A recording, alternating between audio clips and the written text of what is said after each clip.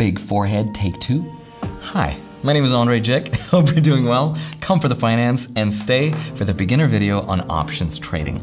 This is the big video that I've been meaning to make for so many years, but the truth is I didn't know how to do options trading back then, and after playing with it for several years now, I still don't. So in today's video, I wanted to invite somebody who does know what they're doing, and his name is Alex Pandrea. He's somebody that I had on my YouTube channel when I first started almost 3 years ago. And back then, when I created his Robinhood account for him, he had zero experience with investing. He started with about $15,000. He started to play around with options, and in just 2 short years, he was able to turn his $15,000 into well over $1 million, which is kind of crazy to see that progress. Now, in this video, I'm going to show you how to do options trading with Alex, and it's going to be very complicated. Halfway through, you're gonna get bored, you're gonna be tired of it, you're gonna be like, where is this going? But I promise if you watch this video all the way through till the end, you will learn 3 investing strategies that anyone can do, starting with very little money that you can apply today and hopefully make some money with.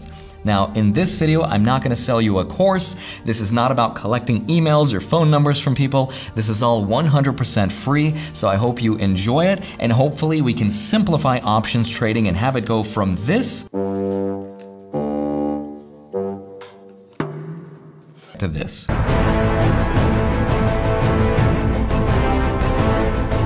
So having said all that, let's get Alex on and finally start the video. What is up? This is Alex Pandrea. What's up, man? What is going on? Super excited to finally learn options trading. It's something I've always wanted to learn. I already know what you're thinking. What's up? You want to take your monthly salary and put it into out-of-the-money SPY call options expiring tomorrow. Make a lot of money, right? If you said yes, you're in the wrong place. Get out. It's my house, bro. When we did a video together 2 years ago, you started with about $16,000. I set up your Robinhood account, and in 2 years, show everybody your portfolio. I'm gonna make you do this. He's gonna make me do this. This is what it is. All right, so this is from trading options in the last 2 years from about $16,000. It is now worth about $1.2 million, which is a crazy return. It doesn't really seem realistic to me. You started my account with about, in Robinhood, I've been investing long-term since I was 20 years old or something consistently, but when I got into Robinhood, I started learning more about trading and investing in different types.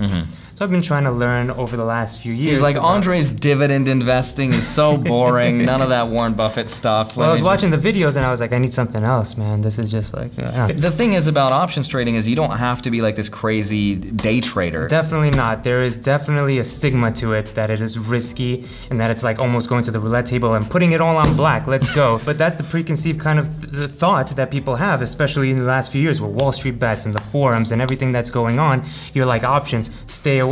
Or if you're like a gambler, baby, options, sign me up, you know? I'm terrified of options, which is why I've always wanted to learn it, because I know there are very safe ways of doing options in a way that makes you some extra money, and you can essentially turn any portfolio into an almost dividend-paying portfolio. There's many different choices and options, no pun intended, for options. You know, when you buy a stock, you can buy a stock, you can sell a stock. Right. There's very few, it's limited. Let's just get started with it. We've pumped it, we've hyped it enough. The first question I have is, what is the difference between buying stocks normally, like buying and selling stocks, which I totally understand, and options trading? Well, that's a very good question, Andre. I'm glad you asked that. Right, Okay. so get your phones ready because we're gonna go into this right after that. You got it? Yeah. He's ahead of the game, this one. So when you're buying a stock, Yes. you could hold it forever. Sure. Yeah. If you could live that long.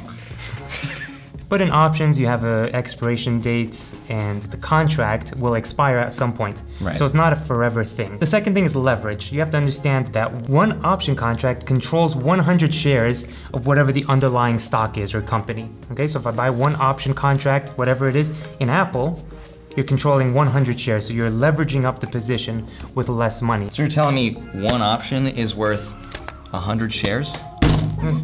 I don't even know how you did that, and I'm watching from behind. Yeah. Yeah, just totally incredible. And the last thing is that there's just more choice. There's a variety of different things that you can do rather than just buying and selling a stock, which is basically what you could do with stocks. There's just a lot more choice. All right, so pull your phone out and follow along. This is not gonna make any sense to you. When I first was shown this, it didn't make any sense to me, but I don't know about you. Look, it didn't make sense to me either, but that's why we're here, right? To learn the basics and Yes.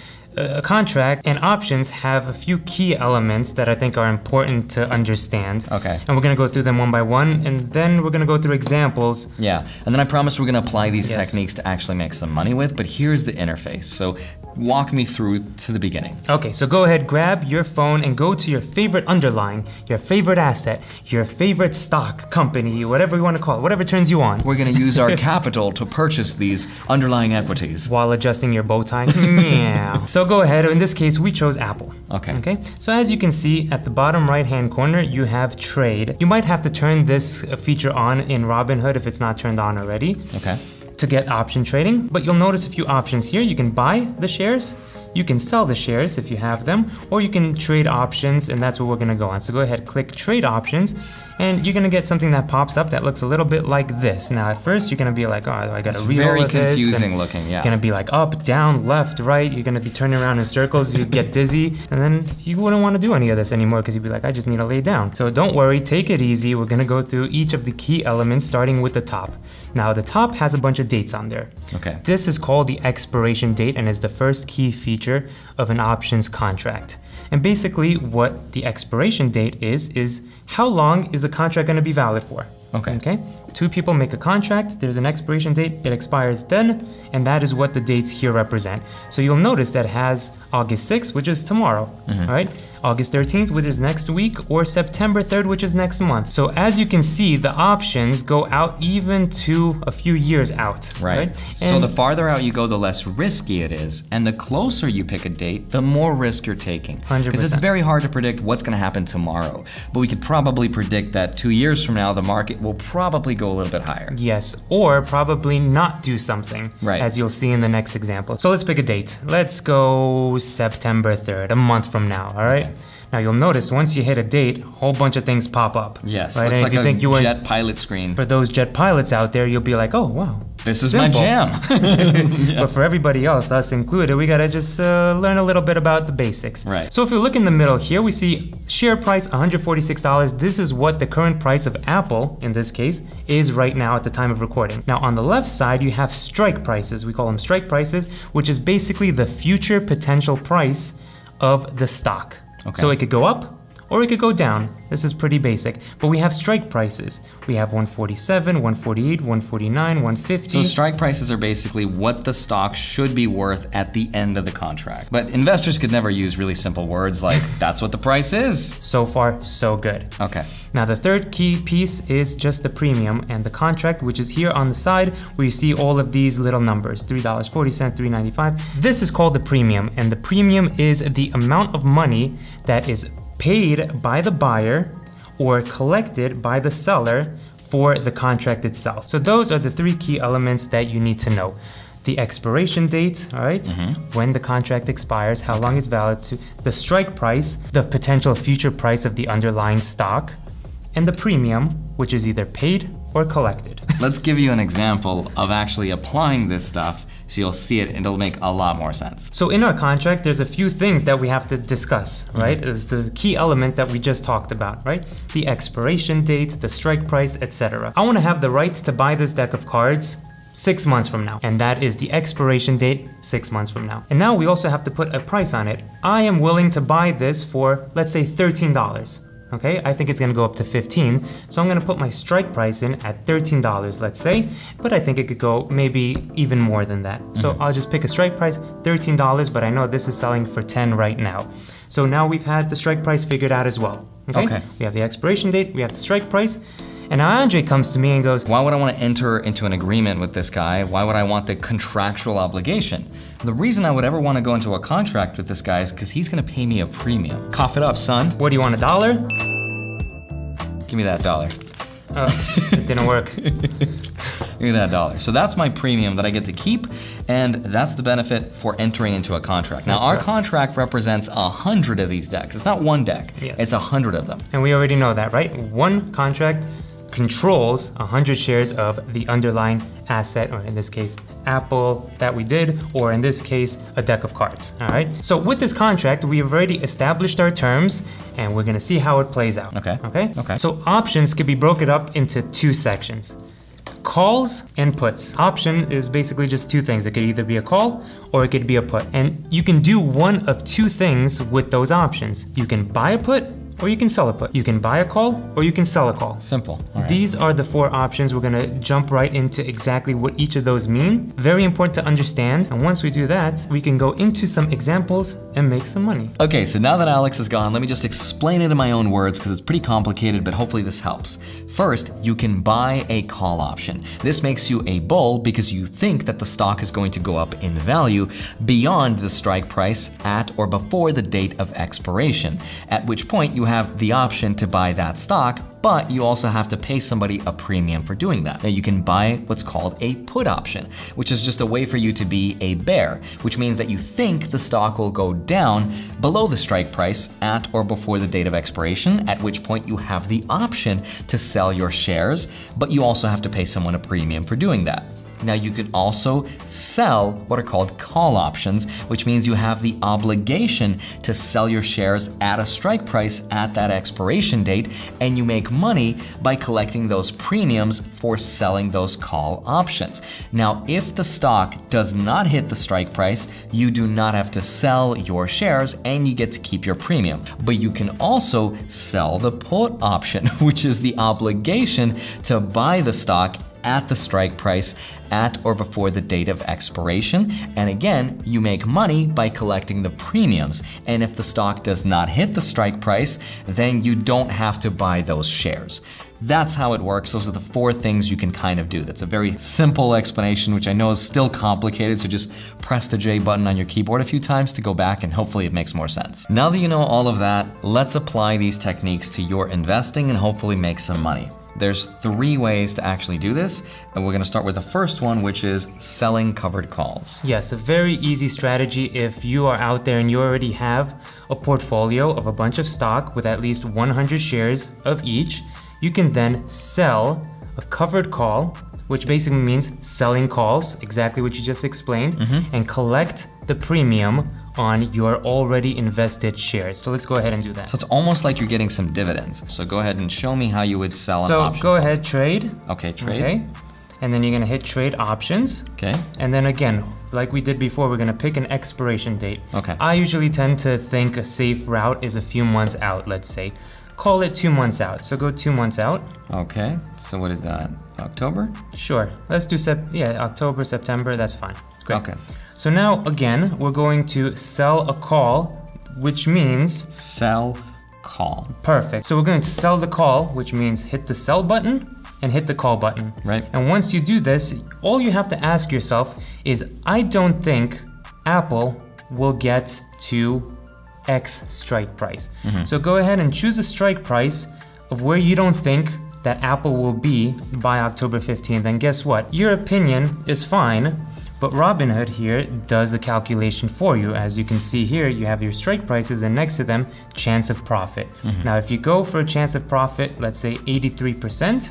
I'm gonna do that. I wanna do 83%. Okay, which is 83% chance you're gonna make money off of this trade. Which means Apple will most likely not get to $160 by October. That's right, and if it does, all that means is you are going to be forced or obligated to sell my shares. Your shares right. at that price. But it means that my investment doesn't go to zero. It's not like I lose everything. All it means is just my stocks are forced to be sold. That's okay because I'll still have money to either buy back into Apple or I could buy something else. And the best thing is you're still collecting the premium on it. So if you own 100 shares, so for example, for me, if I put 1, that represents 100 shares, my premium would be $177, which is pretty incredible. And if I put 2, that's 200. I know I have at least 200 shares. I don't want to have 300, so I can't put 3, but I know I could use at least 2. And that would give me a premium of $354. That's right. So if Apple does not get to $160, you get to keep that premium, all $354, which you get right away. And you don't have to sell your shares. So let's do it. Review, bam, swipe up. And it's gone. Now I still receive my dividends even though Robinhood took it as collateral, right? That's right, it's still your shares, these are yours that you own. They're just keeping it there just in case. All right, so the second application of options trading is buying stocks by selling puts, right? Yes, so basically you might be out there saying, I wanna buy whatever stock you're interested in. And before you go straight into buying that, you take a second and you say, hold on, I can probably get a better price by using options to get into my position. So remember, selling a put is the obligation to buy that underlying. So we're going to use that to our advantage. So what company do you want to invest in? So I've always wanted to buy the Wynn, but maybe I can get a better price on it. Right now it's 98 bucks, and maybe you're saying I could, do better than 98. Right. So go ahead, trade. Okay, trade. Go to trade options. Okay. And we're going to pick, first and foremost, the expiration date. So let's go to the end of the year, let's say to December 17th. Okay. So now you have your option of, do I buy, do I sell, do I call, do I put? Right. All of that Sell stuff. What do we do? my put. Sell my, what did you call me? All right. Sell, put, perfect. So now you just have to ask yourself, what price do you want to pay, and are you okay owning Wynn at? Right, so I'm okay with owning the Wynn at, even honestly at these prices, but let's say $85. $85 I'm is perfectly perfect. happy with owning it at $85. Okay, so worst case, and we're not saying worst case scenario now because you actually do want to own it. Sometimes you're selling the put just to collect a premium, hoping it doesn't get there. But in this case, and a lot of institutions use this method to get into and out of positions, we're going to go to the strike price of 85, great.